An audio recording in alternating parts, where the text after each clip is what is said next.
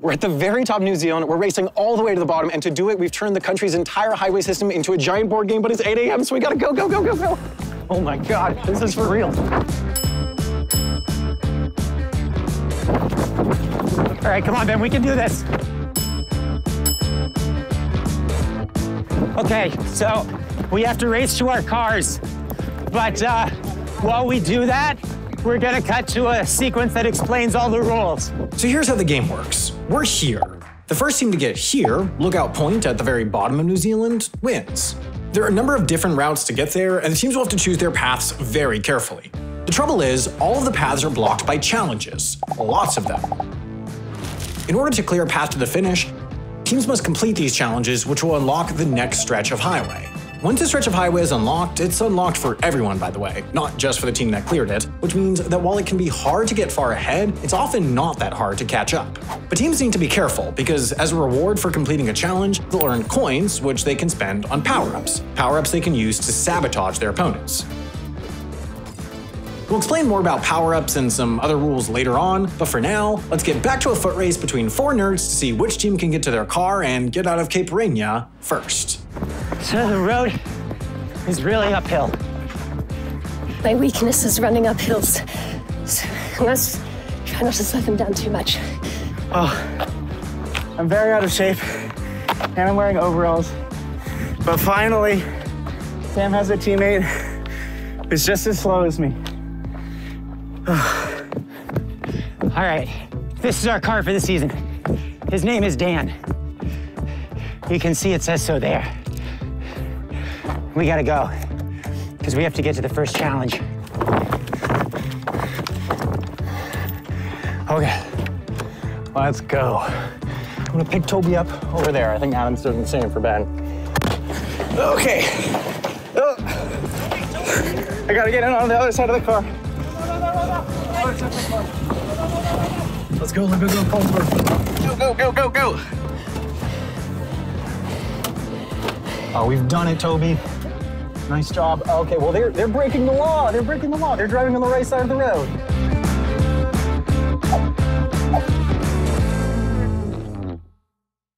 All right, suckers. See if you can catch up. Okay, so right now we are on the same path to start with. Because there's only one highway up here. But the first challenge is in about 20 minutes. We'll explain how that works in VO.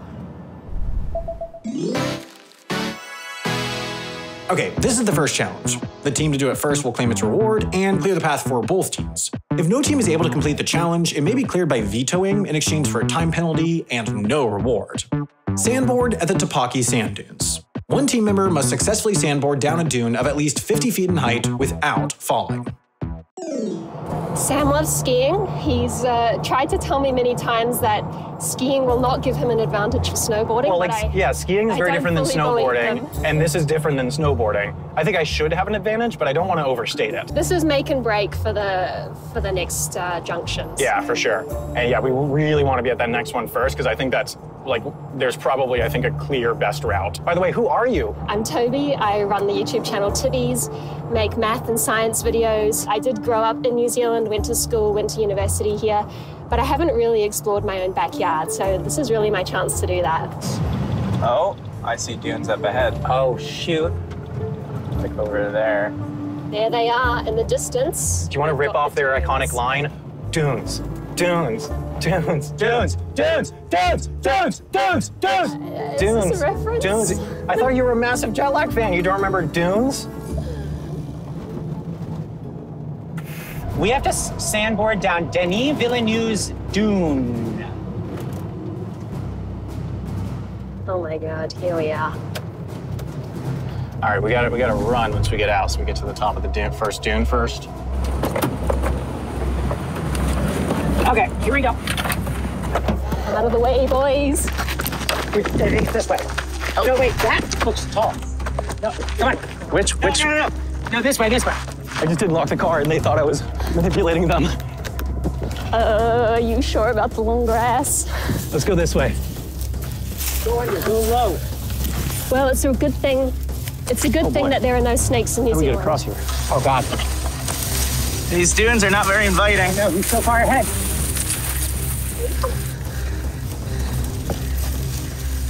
We meet again, then. I think we're gonna be meeting again many times, Toby. Oh, hell no. Ah, that's wet shoes for the rest of the day.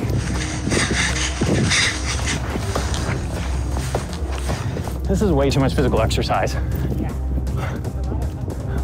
So the deal is, if they don't get it on their first try, we have to try. We're down here praying that they make it. This seems very steep. All right, here we go. Oh boy, this is slower than I expected. Go, Adam. Damn, you suck. Ben says I suck. This is so much slower than I expected. Go, Sam, you're gonna make it. You're gonna make it. Ah!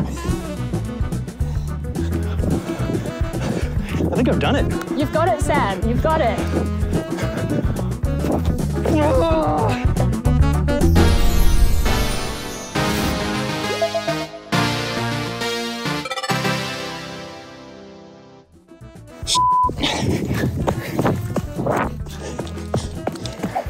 Well, I'm sorry that was not nearly as dramatic as we expected it to be. Turns out these don't go really fast. We even waxed them last night. All right. Eventually they don't catch up. They're also walking, but... Now we're off. Yeah. So, it's probably gonna take a minute to get our board in the car. Our car's a little tiny. Out of the way, Adam. Got the board. Come on, Dan. Come on, Dan. If we leave before them, we get that distance between us and them.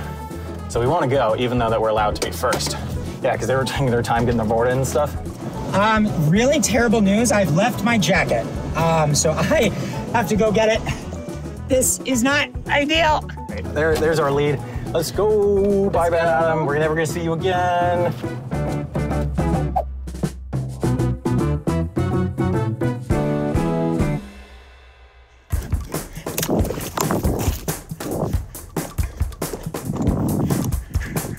Sam, this is your season. This is our season. We're in it to win it.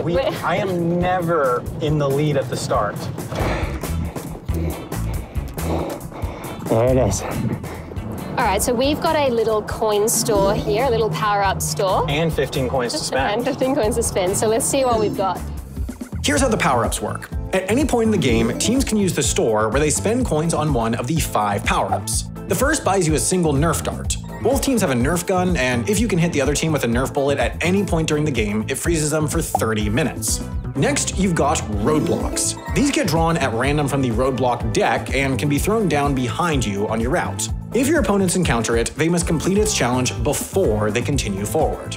The third power-up allows you to turn your tracker off for 45 minutes, hiding your location from your opponents. Then you've got curses, which get drawn from the curse deck.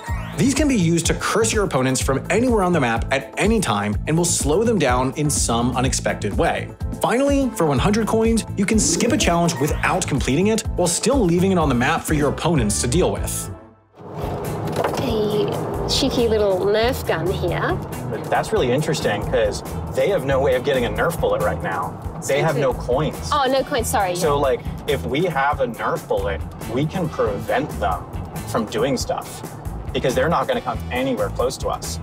The important parts of the game are going to be these choke points where we're forced to end up on the same road. So on the map, it diverges in plenty of places, but it tends to always come back together at these choke points. And those roads, since we can guarantee that we'll both be driving down them, might get chock-a-block full of roadblocks. I'm leaning towards just saving our money for now. Well, I think it depends on what they do at the intersection.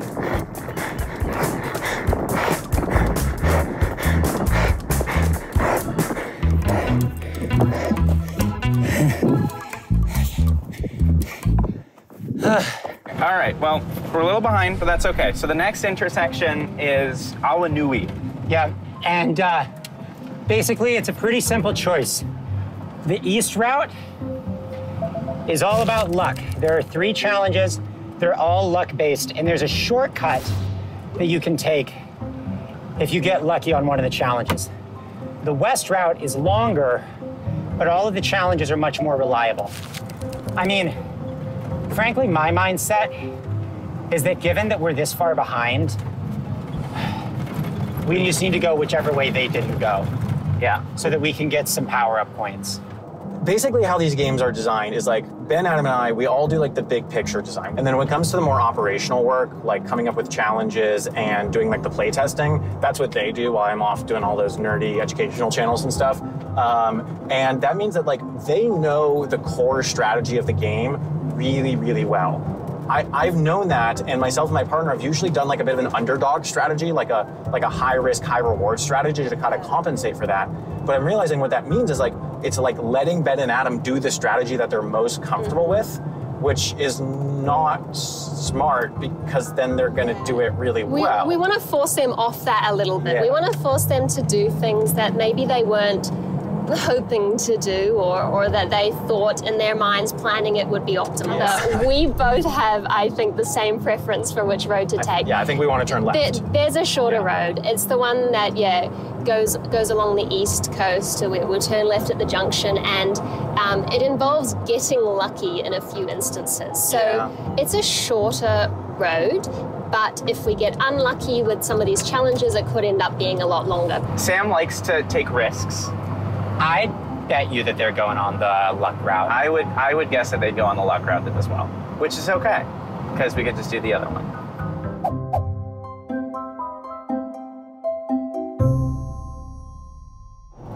We're coming up to our first turn off here. So we definitely want to turn left, right? We're turning left. We're going on the get lucky route. Turning left. Okay, so let's pull up the tracker and see what the boys do. It looks like they're going on the luck route. Okay, well, we're approaching it now. Do we want to follow them? I think, we could stay closer behind them, but I think we want to earn some power-up points. We have none.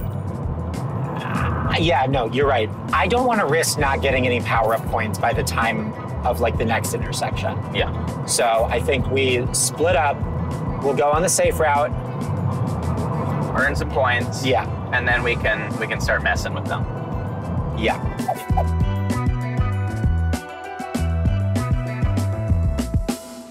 Oh, No, but we can shoot them. I think they drove past. I think they drove past the junction. I think they're going right. I think that's the right move. I think they are. Yeah. Look, they're not coming. Okay. All right. I think that's what I would do if I were them, because they know that we could have shot them and froze them for 30 minutes. Sure. Yeah. So I think they want to do they want to hedge their bets and do the safer routes. So the first challenge along this safe route is in a town called Kaitaya. Make a plentiful sandwich at Kaitaya.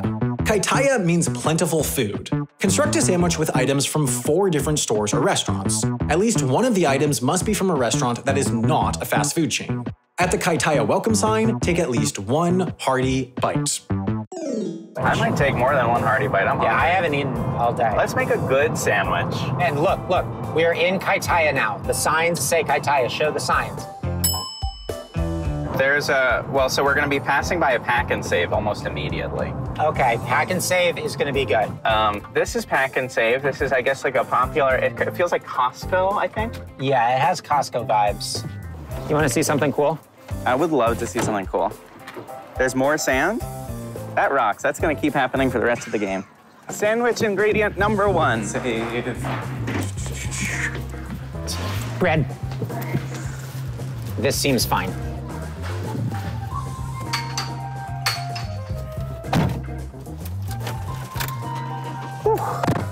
Vogel's original mixed grain bread. I hope that that's a New Zealand brand. If it's not, I'm sorry. It's called toast. Is that what they call bread? Maybe. That doesn't make any sense. All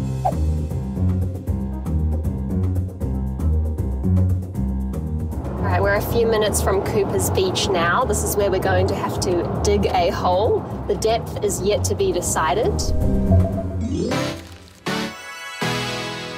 Dig a lucky hole at Cooper's Beach. Roll a die. Multiply that number by 6. Dig a hole of that depth in inches at Cooper's Beach. So, I mean, this definitely is make or break on the roll, so we gotta get lucky. If we get a 6 or a 5, That's gonna take a minute, I think. Oh no. Sam, that's not a 1. I know. Oh damn. Okay. Oh no. Oh, look at that. That is a lot. Oh, that's a lot. All right, let's find a good spot. That was brutal. Literally the worst possible option. Oh, here's a good stick. I'm liking the moistness of the soil. It's the footprints are sinking right in. Do you have any ideas for approach, Toby? Just keep digging. Okay, this is like there's some kind of grocery something. Okay.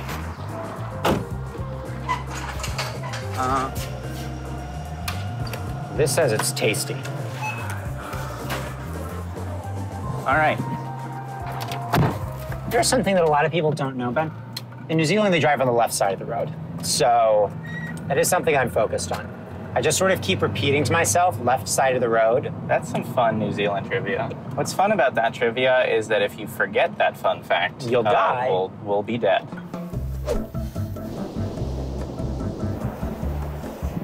Catching some pippies in the sand while we're at it. What are those? Little shells. It's already 16. Wow, okay. The problem is it's collapsing in on itself. And we got some water in there. You know we what? got some avalanches. That's dirt. I'm hitting dirt.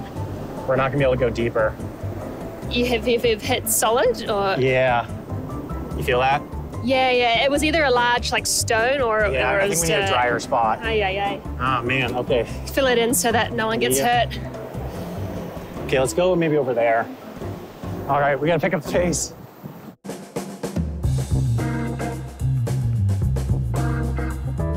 All right, time to get our last 2 ingredients. We do have to get something from a restaurant. Probably don't want to do more cheese. No. Oh, there's cured meats. Here we go. Thank you. What do you think over here, here? I don't know if this is gonna be hard. It's a lot drier, but at least it probably won't fill with water here. And hopefully it'll be deeper. Let's get digging again. Oh, there's shells. There's so many shells. It's just turning into pure shell.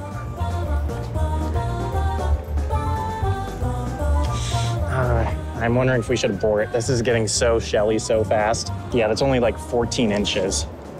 That 6 has really done us dirty. Brutal. Damn. Maybe let's go walk that way, see if there's a better spot. This is just gonna take forever here. Third time lucky. Maybe. All right, we're making really good last thing progress, has to really be good from time. A non-fast food Food restaurant. So far, things aren't looking good. This place just says Chinese food. Yeah, that's gonna take too long, man. That place just says cappuccino.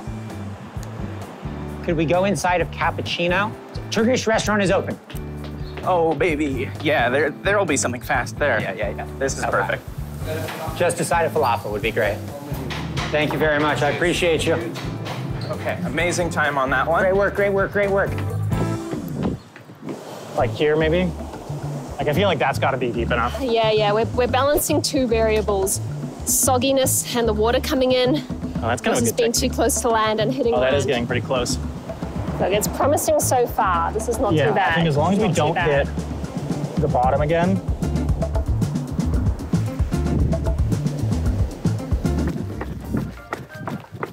There we go. See, Kaitaia has a famous welcome sign that's in 3 languages. So we start with Vogel's original mixed grain toast. We're gonna go with 1 slice of that. And then, Ben, why don't you put on some, I believe it's pepperoni salami, which I think you can just call pepperoni, but that's fine. And now I think the falafel. And then I think we're just gonna sort of Smash that. cheese.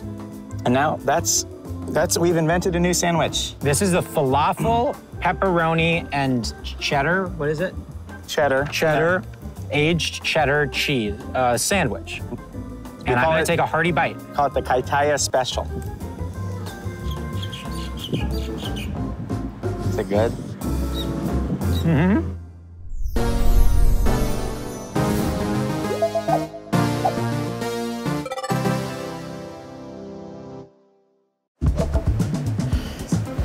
Progress update. We have a sinkhole.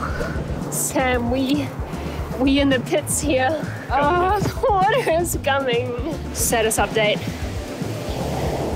Status update. I hope the sandwich, I hope that like all the sandwich shops are closed or something. I hope their sandwich tastes like sand. That's a good sandwich. I mean, it basically just tastes like falafel. It does. Which is delicious. That sandwich is legitimately good. The sunk cost fallacy. Have you already dug too deep to turn around? Or should you always just keep digging?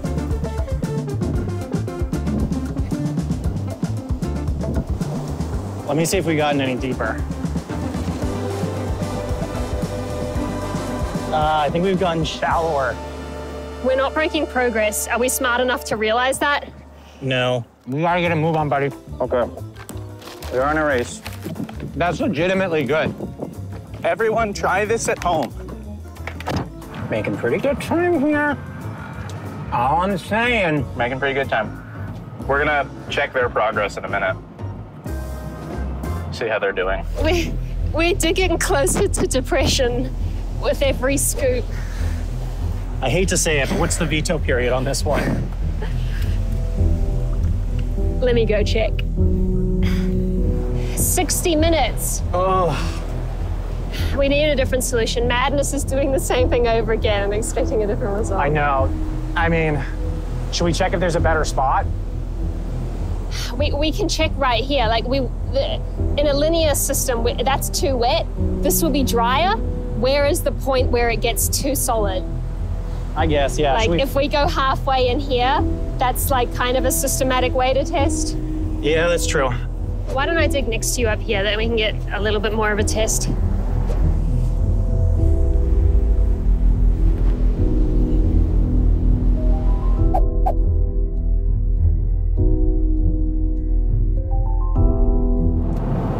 Are they done at Cooper's Beach yet?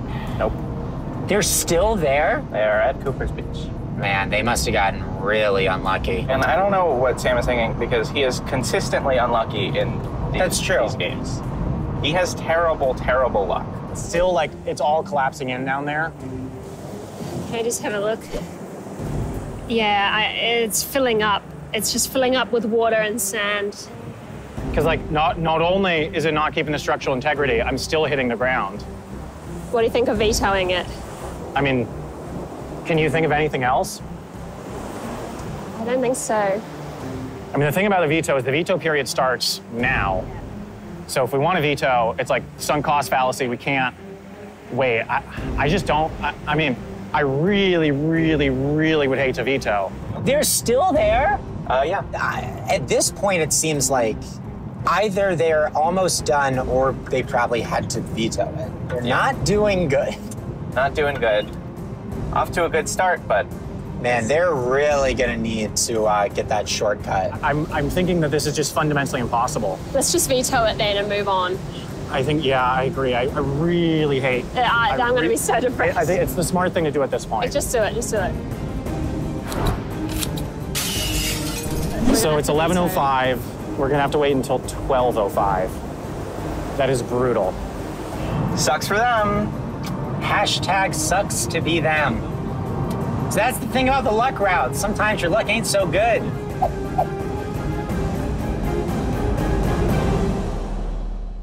Welcome to Season 5, everyone. We are so excited to be back.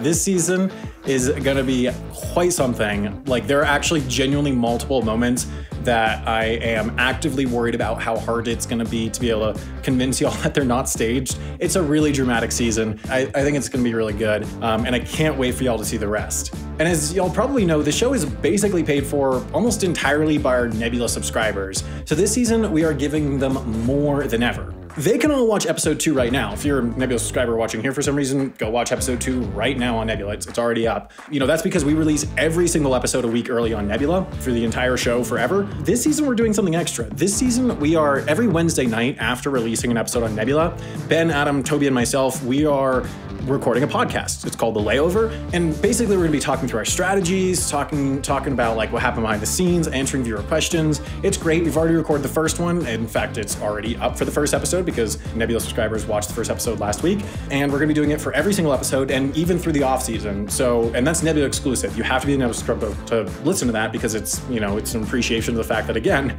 they're paying for all of this pretty much. But these subscribers are actually getting even more than this because there's like more than 100 other top quality creators also on Nebula who are releasing all their videos early and ad-free as well. And then on top of that, there's all sorts of big budget Nebula originals by all these creators, and they're really good and they're always coming out. For example, like just a few weeks ago, I went to the premiere of The Prince by Abigail Thorne. I already had high expectations going in, but it beat my high expectations. It was genuinely like really entertaining to watch, so I definitely recommend it. And what makes Nebula even better is that if you sign up at our link, nebula.tv/jetlag, not only will you get $20 off an annual subscription, but a portion of your subscription fee will go to us, like directly to us, for as long as you stay subscribed, which, you know, not only gives us like monthly recurring revenue, which is, you know, a much more stable way for us to operate, but it also allows us to like use that revenue to be able to invest in future seasons and make them bigger and better and more frequently and all that. So, you know, you get stuff, we get stuff. It's a great deal for everyone. So click the button on screen or head to nebula.tv/jetlag to sign up and watch the next episode now, listen to the podcast, watch all the originals, get everything. It's a great deal. It's the best Jetlag experience and it helps support us. So thanks in advance. See you next week.